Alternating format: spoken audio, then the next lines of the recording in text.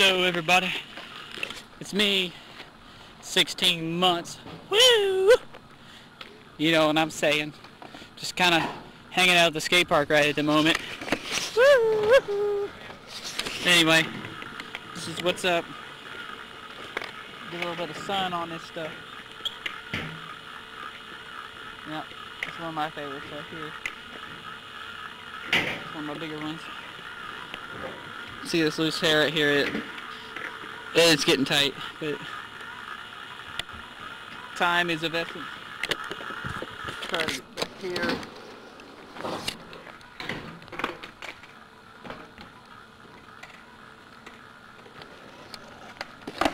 And JR messed up the kickflip or whatever he just did. What? What'd you say? I don't know what I said. What you talking about? Haha! See, I just wanted to give a good angle of what it looks like out in the sun, considering every time we do videos it's like, I don't know, in the bathroom, stuff like that, but sun definitely could show a lot better detail than what it has. Things like that. Blah blah blah. And since you saw the outside video, which I don't think it really showed much detail, here comes the inside with a mirror, so that way I can see what I'm looking at. This is one of the bigger ones. You can tell how much it's changed. It's starting to form itself. And here's one I like to call the twins.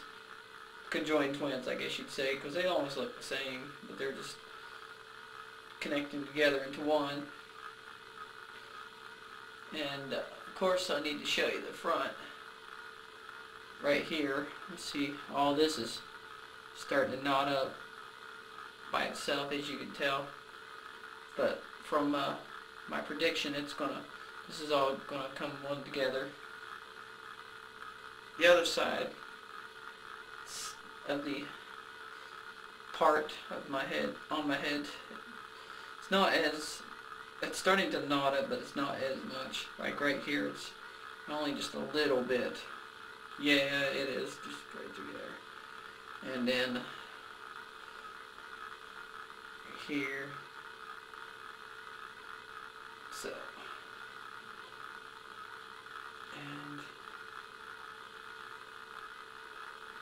and that I can see some of these in the front now, because I couldn't tell too much detail how it looks like when it's starting to knot up and lock up. Considering I don't see mirrors too often, I guess, whatever. And here's the back.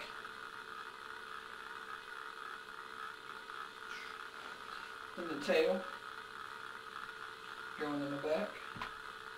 I don't think it's going to be that big, so it'll be tolerable by the time it gets longer. That's one thing you've got to keep in mind if you ever consider growing some big locks on your head. Are they going to be so big that you won't be able to handle it because of its weight? But if you have them even out in the smaller sizes, or it depends, you know, if you can handle it or not, just depends. You won't know until you grow it, of course. Anyway, oh yeah, guess what? I'm resurrecting that headbang!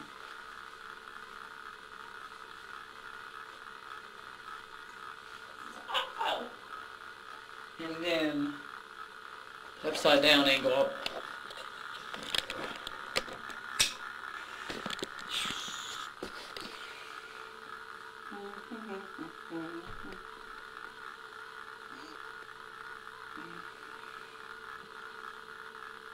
I hope you can see some good detail here.